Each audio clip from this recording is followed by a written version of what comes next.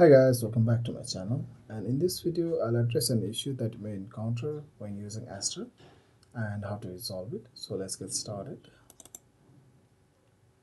So after doing some Windows update or updating drivers for your computer, or after a reboot and you try to enable Aster and you get this no need to enable Aster, and the message says there is no sense to enable Aster now, only the first workplace will be started in current configuration. This means that in workplaces tab you only have one monitor assigned to a workplace and there are no other monitors in the remaining workplaces.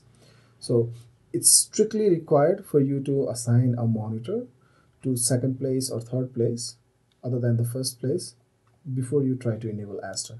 So to resolve that, you have to connect the second monitor or third monitor that you have and then assign it to the second workplace.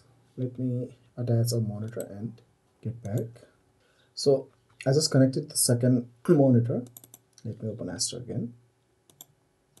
And in Aster workplaces, you can see the second monitor is here. Now I'll assign the second monitor and apply the changes.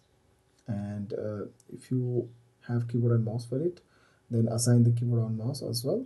I don't currently have the second keyboard mouse connected, so I'm not going to assign it for now. And after assigning the second monitor or third monitor to the corresponding workplaces, you will be able to enable Aster and not get any errors. So once you enable Aster and click yes, the computer will reboot and the workplace will start. For now, I'm not going to restart the computer. I'm just going to enable, and after the computer restarts, it will start the workplaces. Now you have to make sure that you always have at least two monitors, and this should be in extended mode. Let me show you from display settings, and these should be in extended mode. Extend these displays and you will not get any issue with enabling Aster.